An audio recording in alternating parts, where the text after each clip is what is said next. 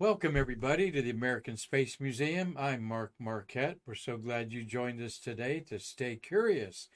Today it's Wednesday, February 7th, 2024. We're going to celebrate three space shuttles that were launched on the same day, February 3rd, but of course years apart, with some African American astronauts on board, so we can celebrate.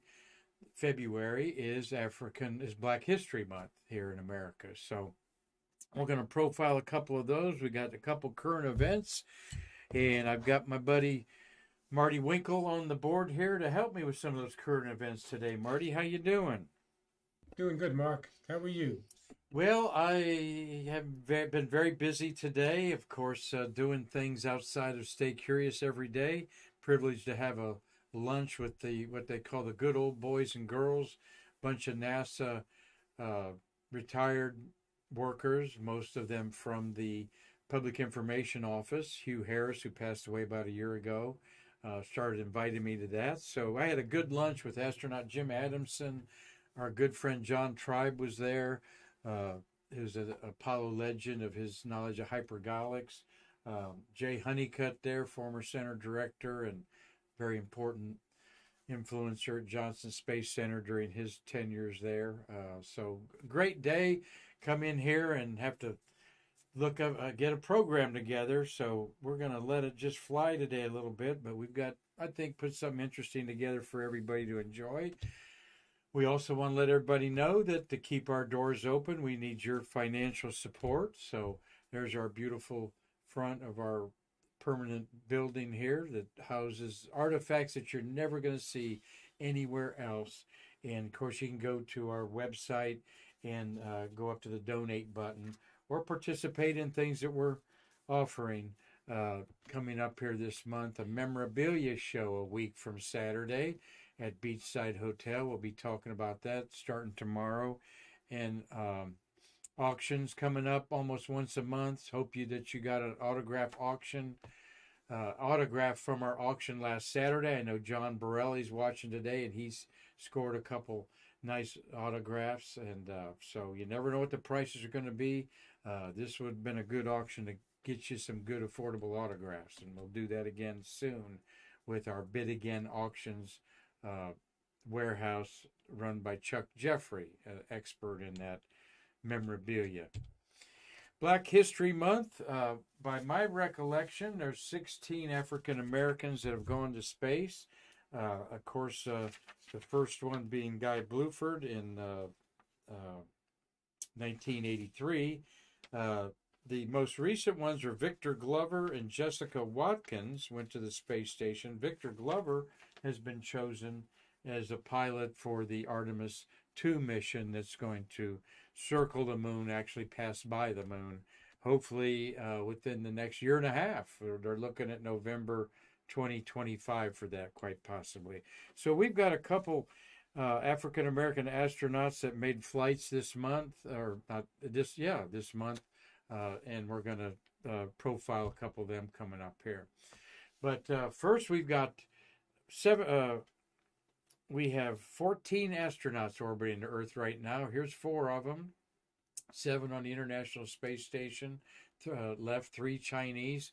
They undocked this morning around 9 o'clock. Here's the picture of the Crew Dragon called Freedom, the second time it's been to space, undocking. And the social media is kind of up and down with when they're going to come back. Marty, I had you look that up for me. Tell us when these 4 astronauts are coming back on our UCAC family microphone there. Well, the plans as of late is they should be landing at 8:30 Friday morning off the coast of Daytona Beach. Oh, okay. Over in the Atlantic Ocean. So that'll be interesting to see if we could see anything of that as they streak by. That's pretty close to us, close to Daytona Beach, not up by Jacksonville, huh? All right, Marty. Go. He looked at it good. Well, they spent an extra 2 days up there. Going to spend on the International Space Station. Looks like they're going to spend an extra day orbiting the Earth. So we hope that all the life support system works just fine, and they enjoy some sightseeing around our globe there. Undocked, 8 o'clock, 8:30 this morning. I think it's around 9. There's the thin blue line below them there. The only border that should matter is that thin blue line.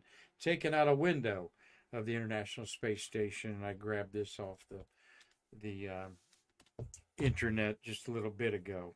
Well, if you're a baby boomer like me and grew up in the 60s, it was so amazing. Every time a mission went to the moon, orbited the Earth, it was big headlines because all those were breaking ground like it never been done before. And I'll never forget, as a young boy in 1966, actually a teenager by then, on February 3rd, 1966, Luna 9 was the first object to land on the moon. And here's an artist's conception of it.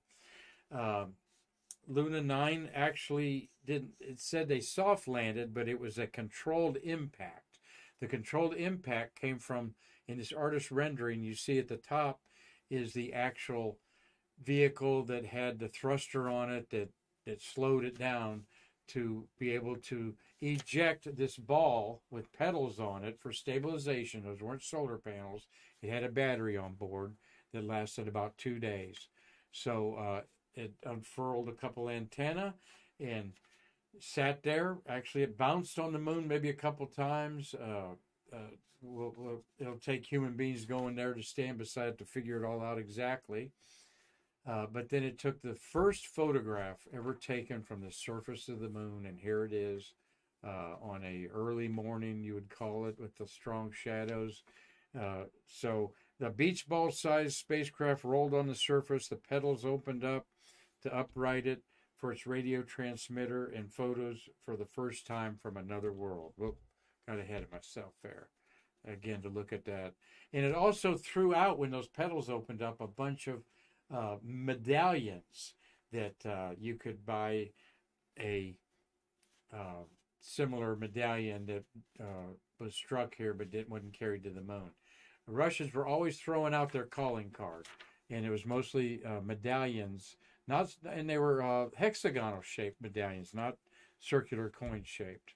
There it is, the first picture of the moon, actually 2 pictures put together. Up at the top of it, it had a little camera.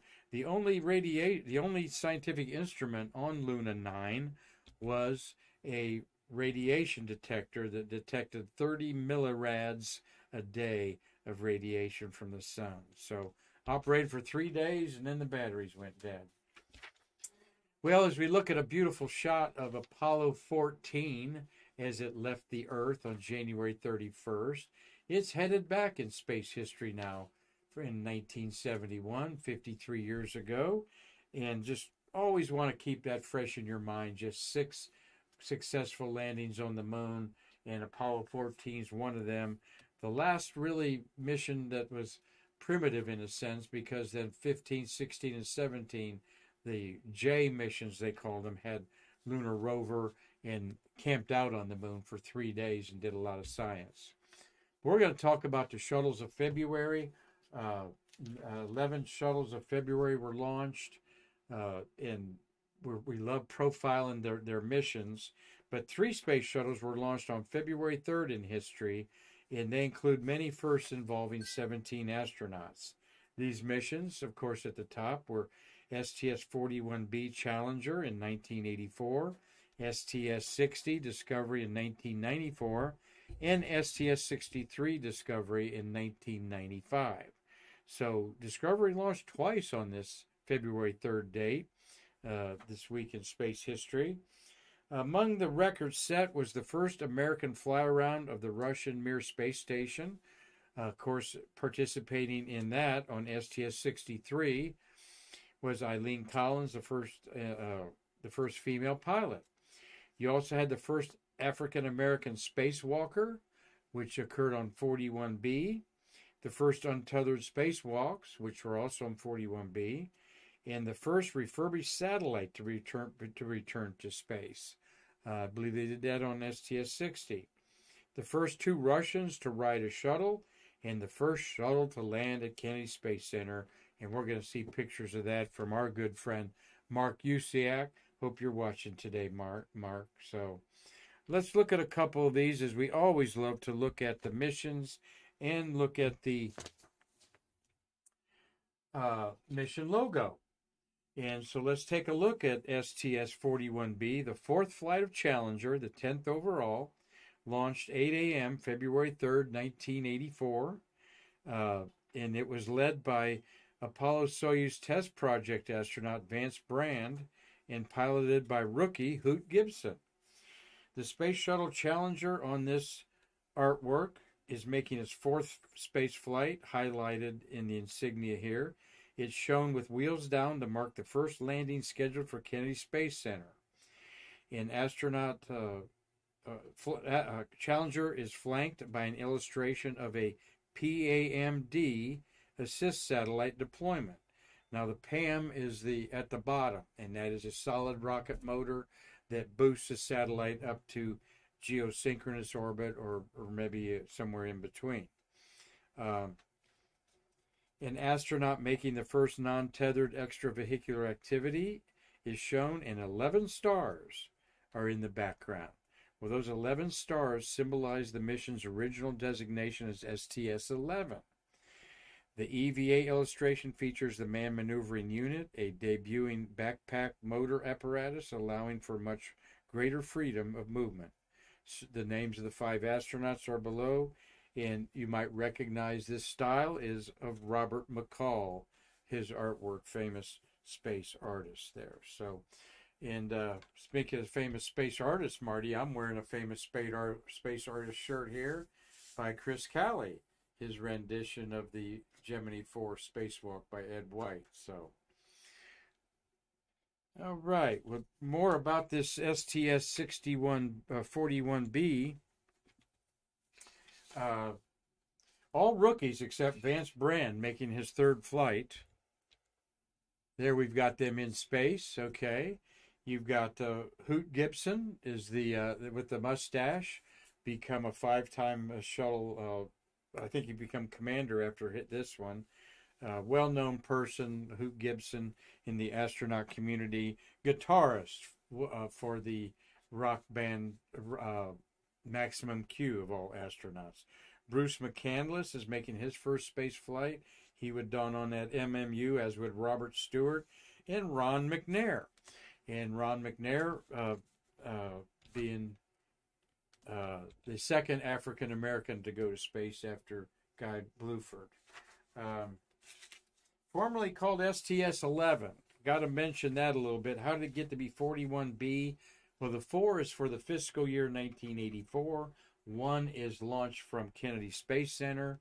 2 is going to be Vandenberg. And B, A, B, C, D, E, sort of the manifest lineup that would be jumbled around as things got jumbled around on the payloads and so forth. So following the STS-9, the numbering system changed, and it was basically because of an accounting procedure that the Government Accounting Office wanted to do to keep track of the fiscal year. So though STS-51L, the fateful Challenger launch, was launched in January 86, it carries the 5 designation instead of 6 because it was in the fiscal year of 1985 that goes from October to October in accounting purposes.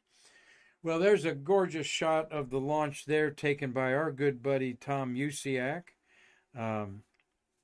Could have been his brother Mark. They were both at this from the 9+ seconds into the flight there. I know Tom took this with a remote camera, or one of the remotes that they have. The Usiak brothers, we appreciate you so much for allowing us to use your images freely, and I try to use them, and I'm so used to them now, it's hard to tell whose is whose, but they photographed over 60 shuttle launches. There's the famous picture of the untethered spacewalk by Bruce McCandless. Bruce McCandless was trained almost over 3 years for this. He actually said he was overtrained for it. He was so ready to do this, but he's left us now. He died a few years ago, but that is an awesome photo. I think that's Bruce. It could be Stewart. Also, Bob Stewart put the pack on and did it. And there's the first landing at Kennedy Space Center. And our friend Mark Usiak was there to capture it. Looks like a little bit of fog in the morning there. Trying to see if I got the time when it handled. And the first refurbished satellite was carried back into space, the German-built shuttle pallet satellite, SPAS, on this flight. So, very successful flight. There's another just almost wheels down. Nailed it perfectly there. Mark, these early shuttles did not have a parachute on them. That actually first happened on STS-49. Great shot there. I love the mist coming off the wings and so forth. And they're home. And just a simple tow over to the orbital processing facility. And you can get Challenger ready for another flight.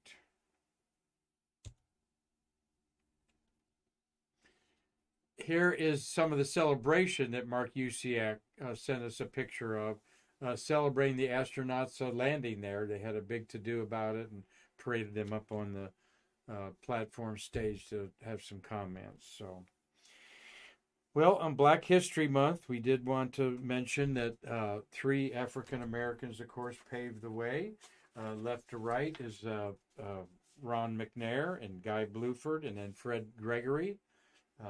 Fred Gregory's a frequent speaker out at the astronaut encounter at Kennedy Space Center Visitors Complex. I always enjoy Fred's talks. He talks a lot, as Marty well knows, about astronomy and the universe and so forth, and not a whole lot about being a commander. He was actually acting director of NASA during an interim time there also. There's Ron McNair in space. I wanted to tell you a little bit about this wonderful man who lost his life in the Challenger accident. He was born October 21st, 1950 in Lake City, South Carolina. And when I mention this at our astronaut memorial, I always get choked up and tears in my eyes. Imagine this. In the summer of 1959, Ron McNair, as a little boy, I think he was 8 years old, 59. He was born, he's 9 years old, born in 1950. He refused to leave the segregated Lake County Public Library without being allowed to check out his books. The police were called, and his mother was called, and then the police. After that, he was allowed to borrow books from the library. Took the police there to do that. Can you imagine that in 1959? The building that now housed the library at that time is now named after him. There's even a children's book, Ron's Big Mission, which offers a fictionalized account of this event. And his brother wrote about that in his biography. His brother Carl honored his brother by writing, "In the spirit of Ronald E. McNair, astronaut and American hero." North Carolina A&T State University graduate, also MIT for his doctorate degree.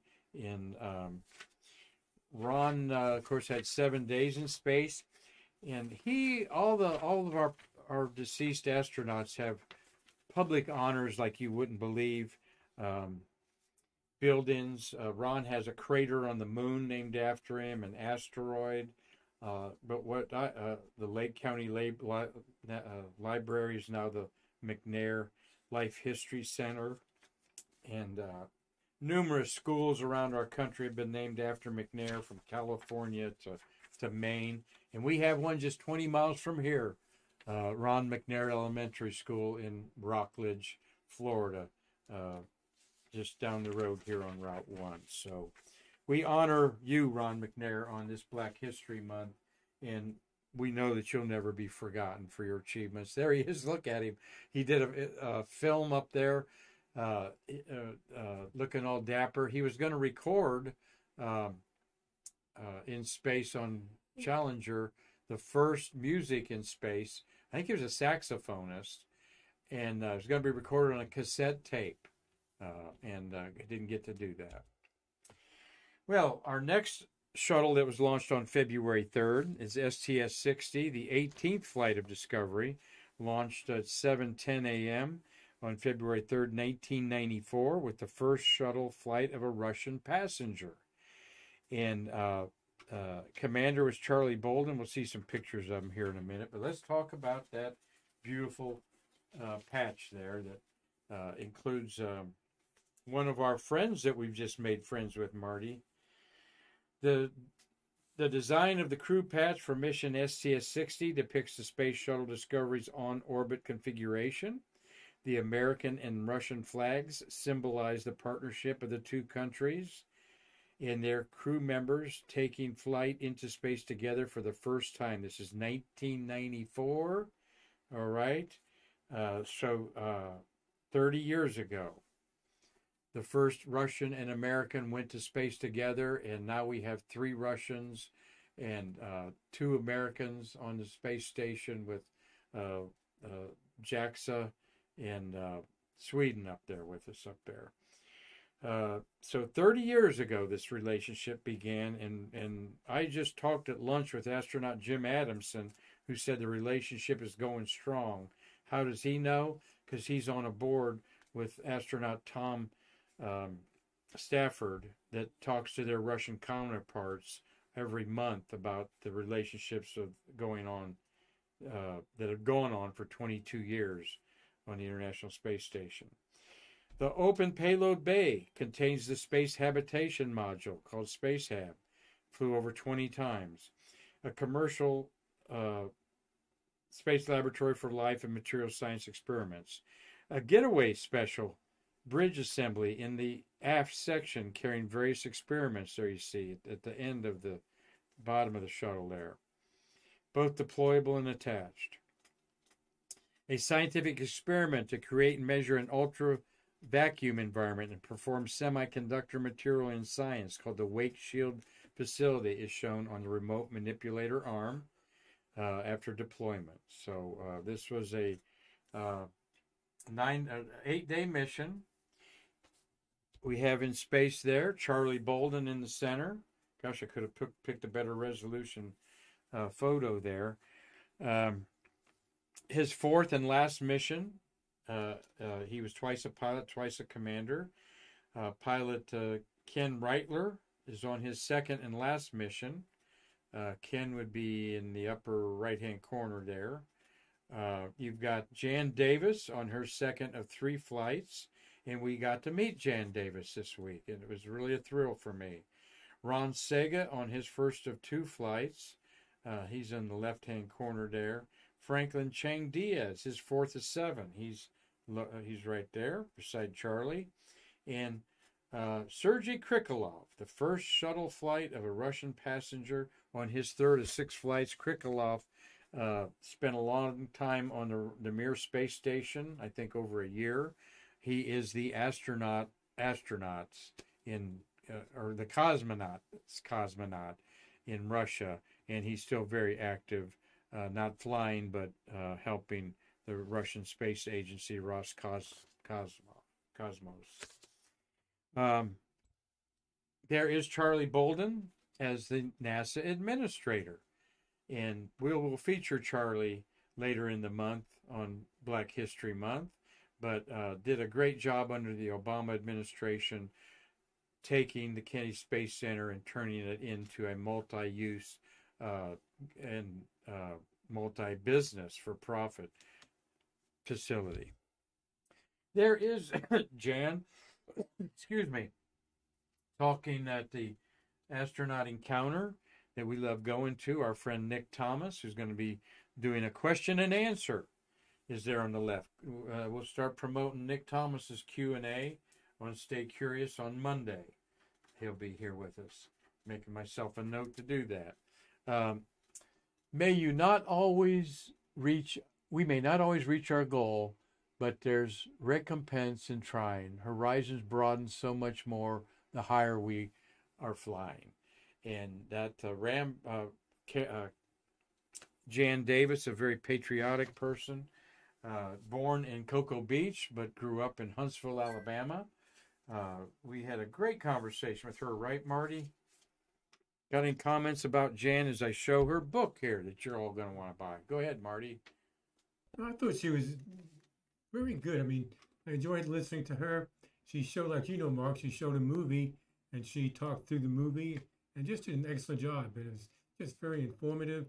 And when you talk to her one on one, she's very outgoing, very bubbly, very, very interesting person.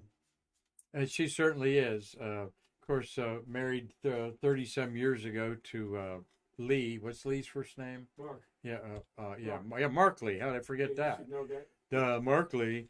And some people are really jerks about asking him about that. But that's like, you want to talk about your ex from 30 years ago? Heck no. But this book is about her father, who was a aviator in World War II, and a book that they did together, and Airborne. Marty, you're a voracious reader. Have you gotten into that book yet? No, it's next in my queue. Well, what was her father exactly, if you remember? Was he on a bomber or? I think it was a bomber. I'm not sure if it was a B-52. Not sure. Well, Jan is quite an outreach person, social media. Sorry for the blurry picture there, but she has a website, a Facebook presence on X called Twitter. She has a girls' foundation called, I can't read what that says, but we're going to help promote that a little bit for her. And I think she said like 6,000 girls were affected by her foundation there. So just a great person, Jan Davis. We know that she's going to be involved with our museum because she's reached out to us. She watches Stay Curious occasionally, particularly when Nick Thomas is on, and she comments occasionally on our Facebook posts. So we appreciate you, Jan, sharing your love for space with us here at the American Space Museum.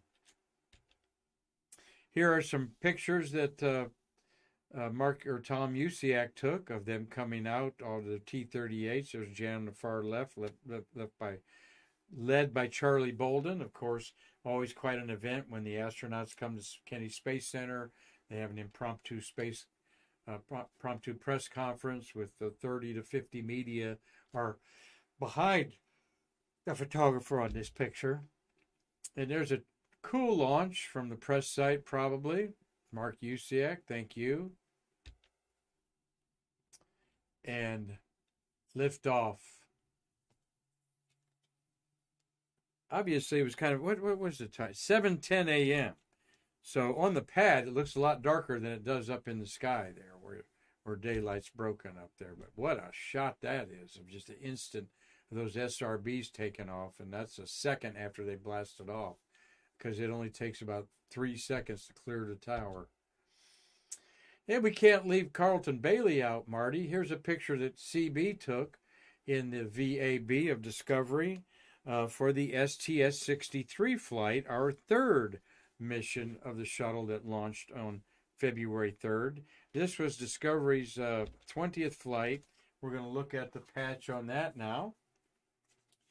And, of course, the book that I favor is this NASA book by Aerographics. Let me get you there. Sold at bookstores everywhere. Human Space Flight.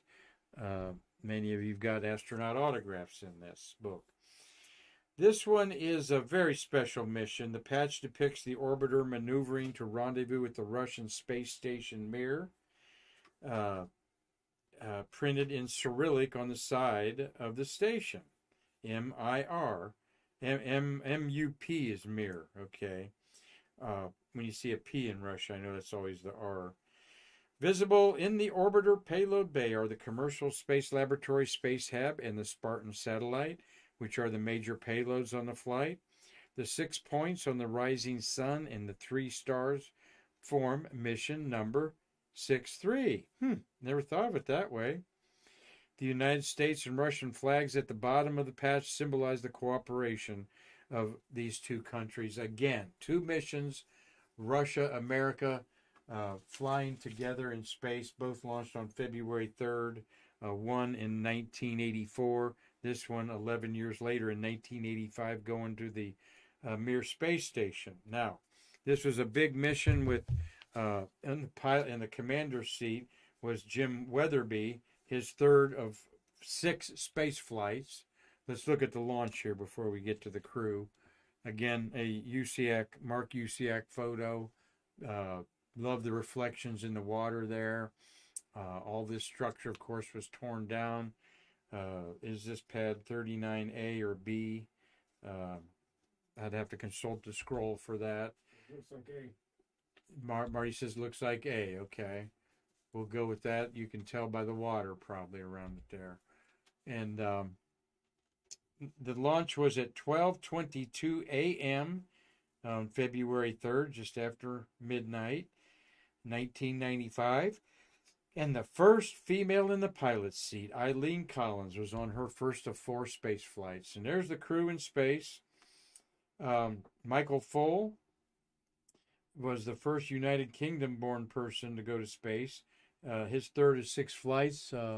Michael, he's right there beside me. African-American Bernard Harris there is on his second and last flight. And then you've got Janice Voss, her second of 5 flights. She's on the left. And the second Russian to fly inside of shuttles beside her, Vladimir Titov. And then you've got Weatherby and Eileen Collins in the back. Now, Jan Davis, 5 beautiful space flights, and she lost her life to cancer. How just unfair is that? And we want to talk just a little bit about Eileen Collins, the first of her 4 space flights, twice as a pilot and twice as a commander, the world's first commander of a spaceship. That's a woman. She and Pam Melroy are the only women who have been commanders of spaceships. I take that back. You're all going to be beating me up on that. Jasmine Mogali's the commander of her spaceship, Crew Dragon. And we had Nicole Mann, I think, was commander of a Crew Dragon space flight. So that's 4 women, all American, have commanded space flights. But of course, Eileen's a very, very special person if you've ever met her. And I've had the privilege of meet her many times. And there she is with Jonathan Ward on the space flight there. Marty, what you got there? 39B. Oh, it's 39B. Okay, it is B, the pad out there. Thanks for checking that. And Jan Davis's dad flew a B-17, Marty says. So that's pretty cool. Not a B-52, an old B-17 bomber. There is the book that these pair did together, Through the Glass Ceiling to the Stars. The story of Eileen Collins. And she's just Marty, nothing but nice words for her. She's been involved with Marty's Grumman reunion, the last one they had. And my gosh, you wouldn't know all the fear and faith and training that this woman's gone through by talking to her. She's one of these astronauts that asks you more about yourself. What are you doing? Where do you live? Where'd you grow up? Right, Marty? She's just awesome. And there she is with Jonathan Ward. Jonathan's second book he did with Mike Lineback, Bringing Columbia Home.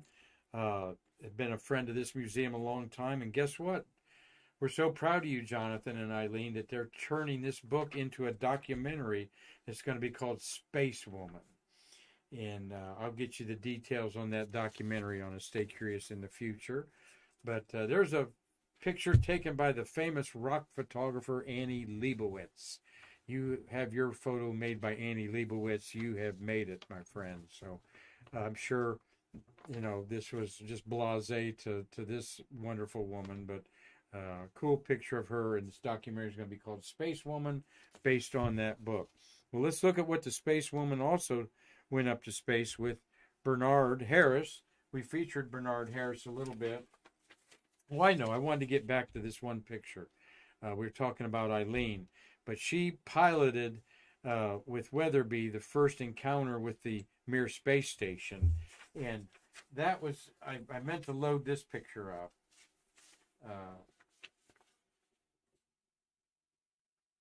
I love this picture.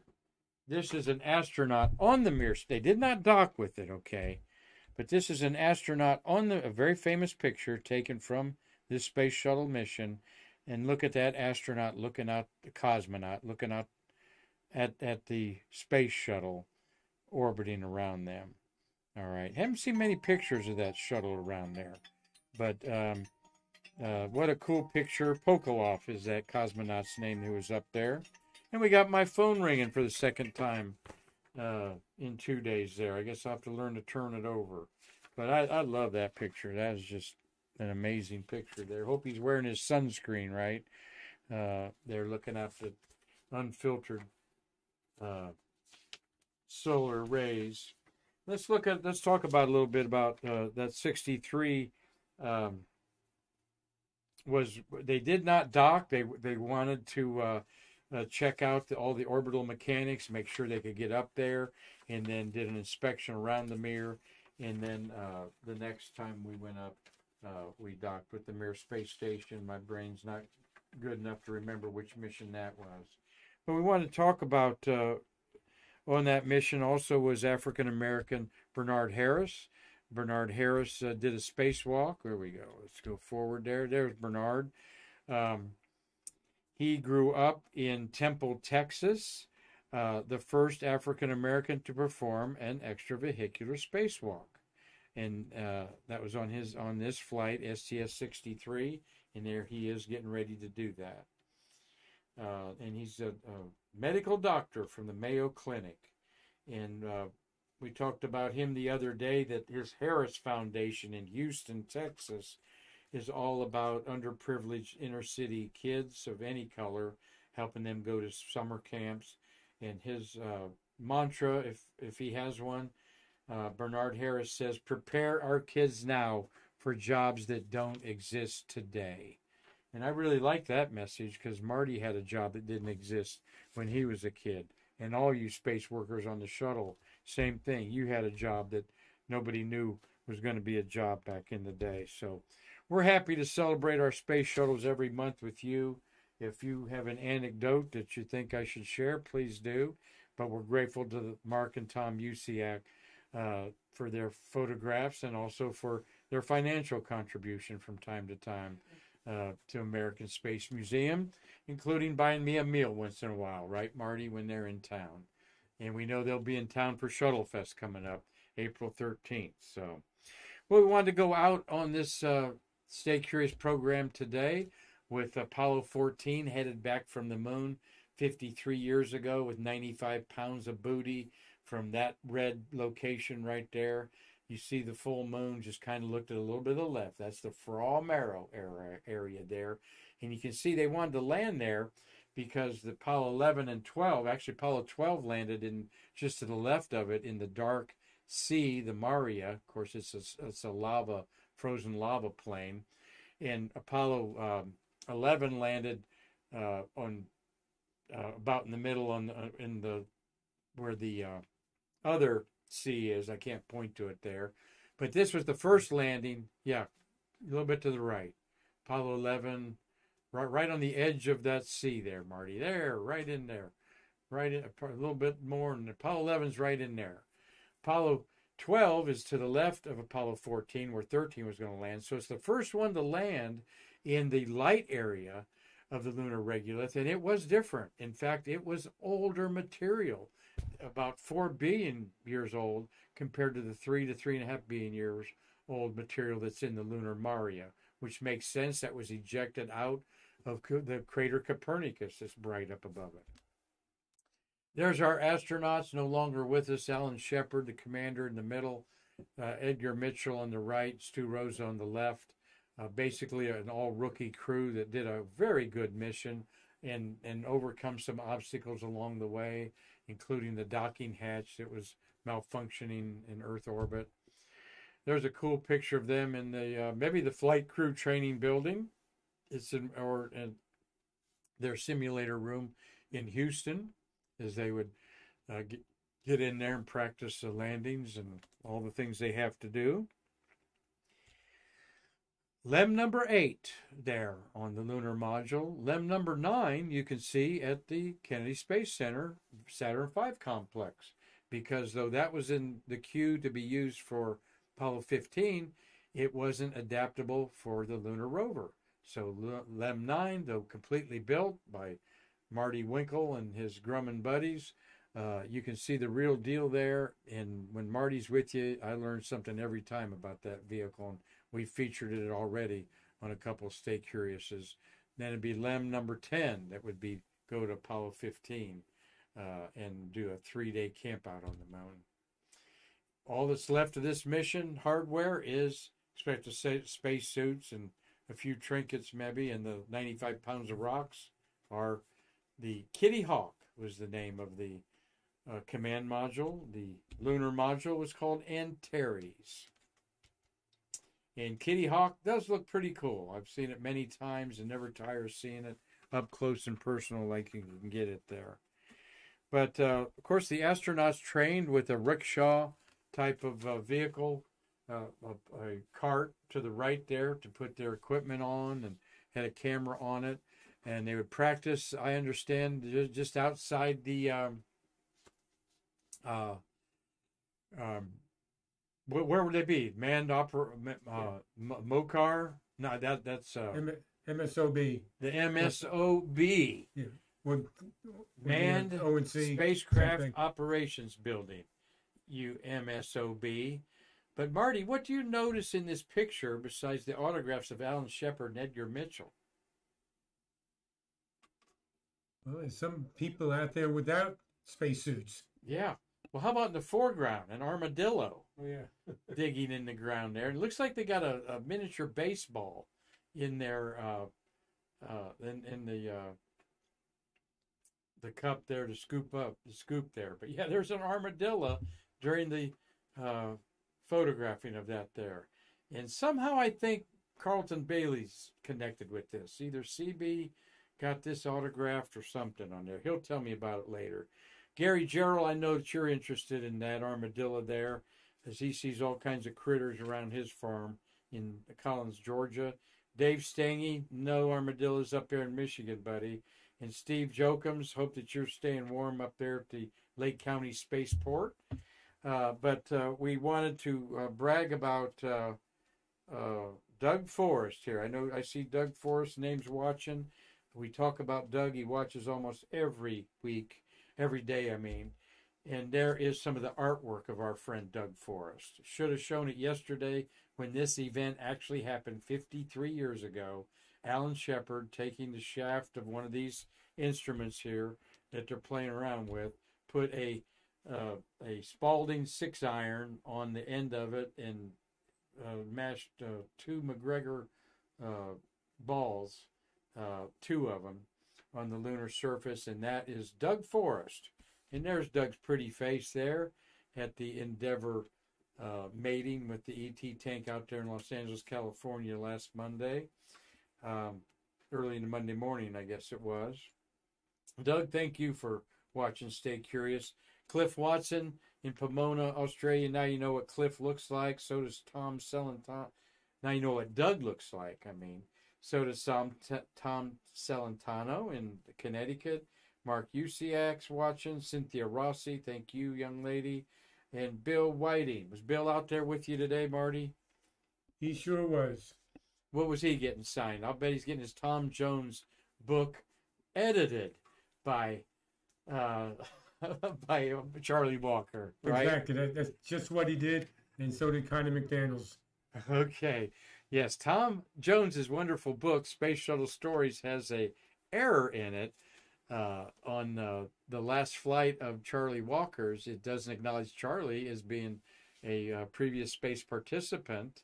And in fact, Charlie had more time in space than his commander, Brewster Shaw. He's kind of got, and I would too, a little ticked off about that. But look at this artwork, pencil. What a master he is at that. We appreciate all that you do to promote our museum there, Doug Forrest, in that picture right there. So, Marty, thank you for another Streamlabs job here. And speaking on the microphone there, here's our doors that we want to keep open.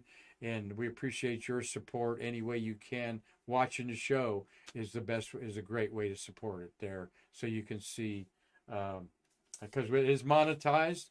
I think we're making about $7 a month now, Marty. Almost, well, that ain't even half lunch money anymore. Maybe half of a cheap breakfast somewhere. So, well, glad that you all stayed with me to spend some time here on Stay Curious. Again, a great job there, Marty. Anything we need to button up? Nope, we're looking good. Well, thank you, everybody, for accepting my rambling ways. There's my Hot Wheels with my Tesla that's orbiting the sun, launched 6 years ago today on the first Falcon 9. And looking back on that means I've been involved with this museum well over 6 years, and I'm very grateful of that. So until tomorrow, when we crank it up and do it again, I'm Mark Marquette saying, come and visit our museum and bridge the space between us. Thank you all, folks.